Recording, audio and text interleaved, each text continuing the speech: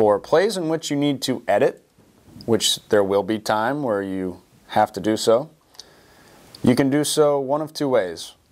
On the iOS devices, all you'll need to do is click on Plays, click on the Edit button, and you can go through and just delete the play from there.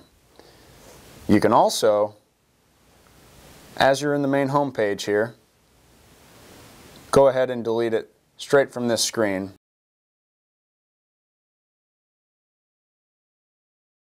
For scoring plays, again, you'll be entering in the plays the exact same way, selecting the runner, and you can do so one of two ways. One, you can drag the ball all the way into the end zone, or you can just select touchdown is on. When selecting a scoring play, the clock will automatically pop up, so you'll remember to change the clock. This helps with time of possession and for any game center purposes. Select the clock, click Done, hit Next, and the next screen take you to is to put in a special teams play for the point after attempt. In this case, we're going to select our kicker, select that the kick was good, and click Next.